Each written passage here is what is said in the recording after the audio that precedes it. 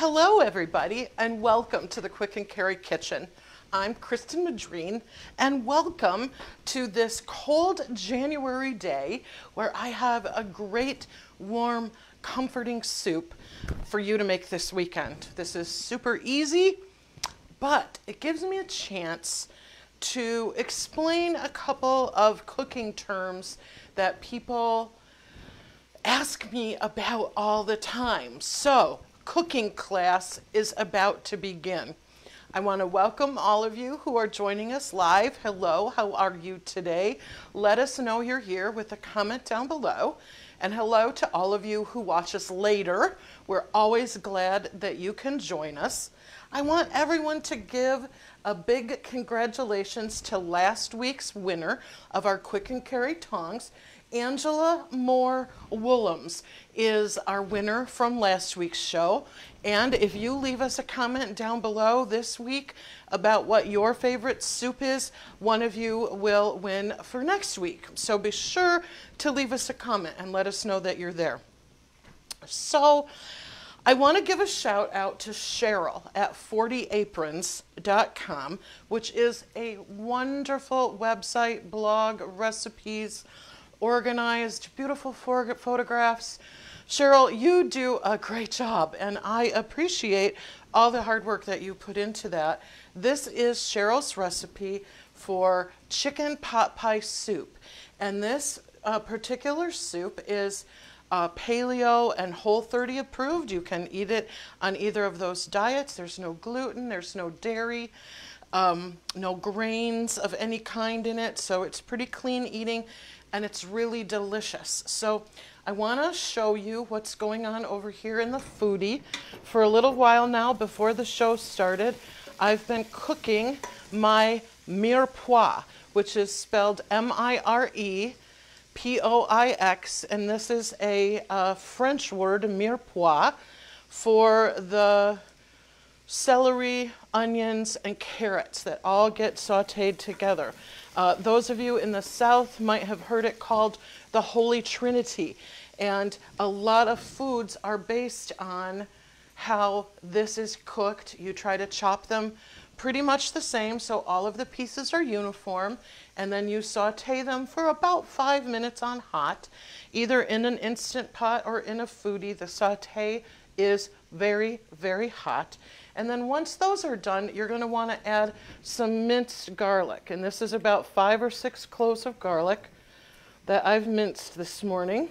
And you add that at the end for about 30 seconds, maybe a minute. You just want to get it fragrant. And the reason that you do that is because if you let the garlic cook the entire time that the mirepoix is cooking, it will be burnt, and people don't like that taste. So this is a way to kind of hide garlic, but get its flavor. So just 30 or so seconds, just stir it around in there. You can start to smell it. It becomes very fragrant. And then you add the cooking liquid. And this is what we call deglazing the pan. And if you've watched my show before, you'll know that this is my favorite part of cooking. This is where you really get the flavor. Now, on the bottom of the foodie, you're not going to get the same sort of browned bits that you get when you cook on the bottom of a regular pot or in an Instant Pot. But you still want to do a deglaze, which is to just put in a little, and you hear it sort of simmer, and you get all the stuff that's on the bottom. Do you see that? Very nice. You can kind of hear that it's all simmering more. And then you're going to add the rest of the broth.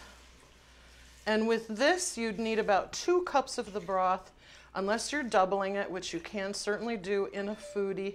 Use a whole backs. All right. Hi, Judy Burr. How are you? Hello from Texas. Bet it's warmer where you are, Judy, than it is here. All right. So there you have all that nice stuff cooking in there. And now I'm going to add all my potatoes. Here we go. These are red potatoes, but you can certainly use Idaho's. You can use white. You could use Yukon Gold. I think because in a chicken pot pie, reds are usually used, and they do give a nice color. So you're just going to stir in your potatoes. And then I have already cut up chicken. I've used chicken thighs today, but you can use breasts, whatever you have available. Hi, Debbie Griffin. How are you today? Now I'm going to just put all of the chicken in, and then I'm going to stir it around, because what I discovered making it the first time is that otherwise it kind of lumps together during cooking. So give it a nice stir. There we go. And then you're going to take some sprigs of thyme. And you can take a couple runs past off of it like this with your hands or with a knife and get some of the green off. But don't go overboard. Instead, take the sprigs of thyme, lay them across the top, and as it steams and infuses, you'll get the flavor of the thyme without it being too much, which I appreciate, because thyme is awesome, but you can have it overdone in certain recipes, and you don't want to do that. All right, I've put on the lid, and I always have to figure out my foodie. I'm still getting used to it. You're going to do pressure cook for 10 minutes. And that's in either an Instant Pot or in a foodie. Pressure cook the recipe for 10 minutes. All right, let's see who's here. Hi, Ruth Light. Oh, hi, Kathy Leathers. You know me too. I love zuppa toscana soup. That's one of Kathy's favorite, and cheeseburger. I think zuppa toscana is like my favorite thing to eat. Hi, Joanne Pope. Hi, Terry Banks. How are you? Jill, nice to see you with us this morning. Oh, so many friends of the kitchen. Hi, Leanne. How are you? Lily Krupa, my neighbor and friend. Good morning. Hi, Margaret. How are you? Friend of the kitchen. Margaret is with us today. I'm so glad to see you all here. People, this is a wonderful recipe. Let me hold this up for you so you can see what it looks like when it's finished. I hope you can see that. It's very creamy, very thick, and very delicious. Super comforting. All right, let's talk about the cream, because this is something that I love to use, and I want to share this with all of you because it's kind of interesting. In this jar, and again, I'm going to hold it up to our super cool extra camera that we have now. In this jar, I have raw cashews that have soaked in hot water for about a half an hour or so, and then I drained the water off, and as you can see, they plump up. They get nice and full. Just by themselves, if I blended this, it would make cashew cream, which is delicious. It's a versatile, non-dairy cream that you can use in so many recipes, including things like cheesecake. Oh,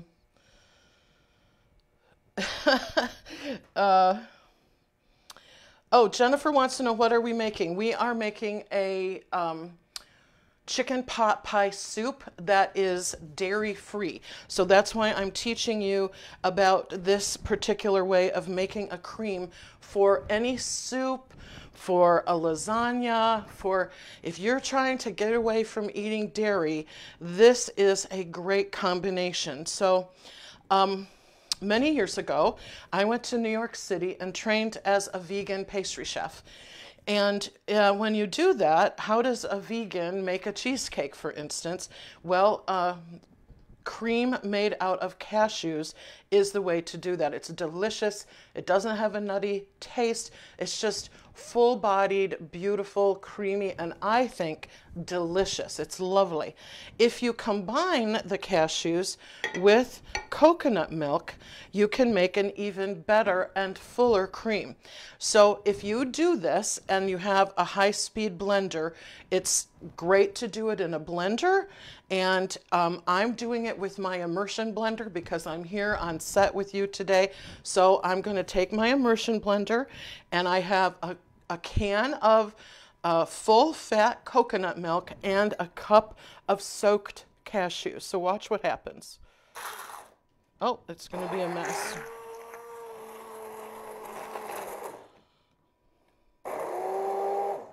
Here we go. A little bit more noise.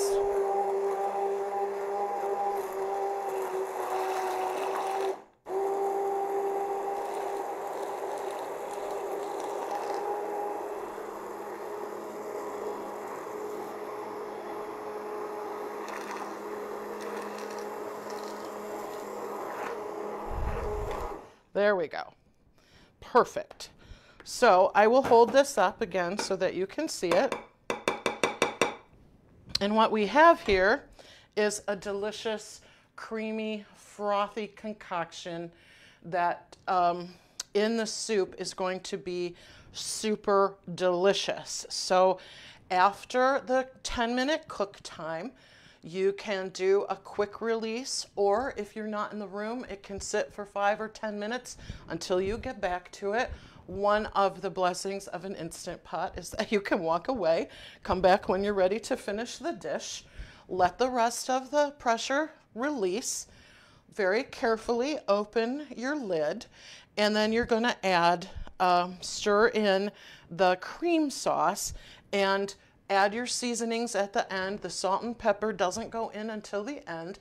And then you have a delicious soup with cream and body in it that does make you feel like you're eating from a beautiful chicken pot pie. Hi, Debbie Griffin. How are you? V. Smith. Oh, V likes ham and bean soup. How are you today, V? Yes, V, this is a foodie. We are learning our way through cooking with a foodie, and we still, of course, love our Instant Pot. I'm really impressed with the foodie. I really like everything about it except this, the big thing on the side, the big heating element over here is the only thing that is difficult with this because it takes up so much room. But otherwise, I love cooking with a foodie. It really is an amazing, amazing appliance.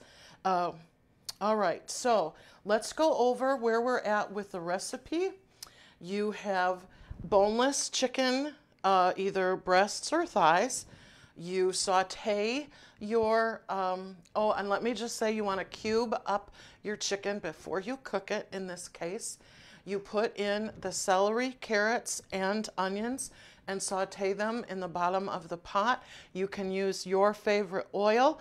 If you're doing Whole30 like I am, we stay over in the avocado, ghee, or olive oil area for ours. So that's a real nice, avocado oil is a great oil to cook vegetables at high temperature with. And so you do the mirepoix or the Holy Trinity and cook it for about 5 minutes, get everything nice and soft. Add your garlic at the end of that and just saute your garlic for 30 to 60 seconds, not very long. Add the broth at that point, deglazing the pan. Add in the potatoes, add in the diced chicken, put the thyme on its sprigs across all of that. Put your lid on, set your timer for 10 minutes, walk away, go do something else, take the dogs out, help the kids with the homework, whatever you need to do. After the beeper goes off, you can either do a quick release with this one or let it natural pressure release. Get your cream ready because you're going to add the cream, the coconut cream and cashew cream at the end.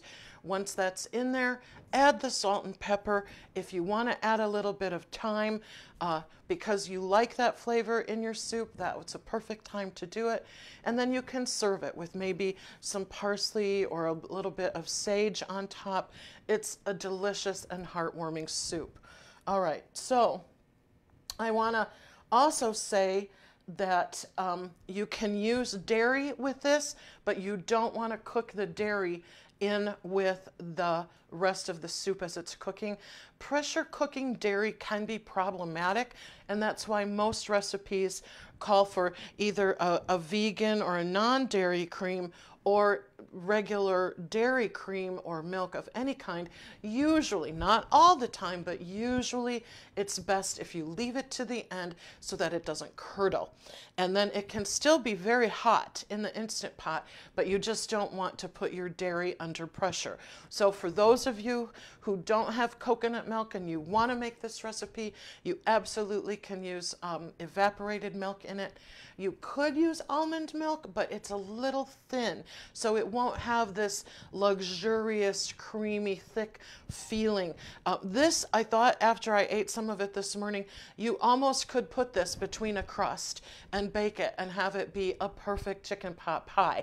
It's almost like you're making a filling for a chicken pot pie, but it's a soup. It's rich, it's creamy, and it really is delicious. I know that all of the quick and carry people have been sniffing around the Instant Pot waiting for lunch, so I can't wait to feed my colleagues. They're gonna love this recipe. All right, remember, you can always ask us questions. We love your comments and your feedback, ideas for future shows. Let us know what you want to see come out of the Quick and Carry Kitchen. We're so glad that you joined us today. If you want the recipe, just say yes when we ask you. We're happy to send you a PDF of our recipe. We know that some of you now have like a huge cookbook collected of Quick and Carry PDF recipes that we've sent you, and I think that's wonderful. I'm thrilled if we can help you learn to be a better cook and learn to love cooking in your Instant Pot. That's why we do this, is for you. So thanks again for joining us today. Let us know what we can do to help you out, and leave a comment down below. One of you will win a set of Quick and Carry tongs. My favorite thing in the kitchen is my set of Quick and Carry tongs. I think I use them pretty much every day for something. They are so sturdy and they're great for using these hot appliances. You want utensils that keep you far away from the heat, and that's what these nice Quick and Carry utensils do. So we're going to have some chicken pot pie soup for lunch here in the Quick and Carry kitchen. Let me know if you make it and what you think of the recipe. And as Julia Child used to say, bon appetit!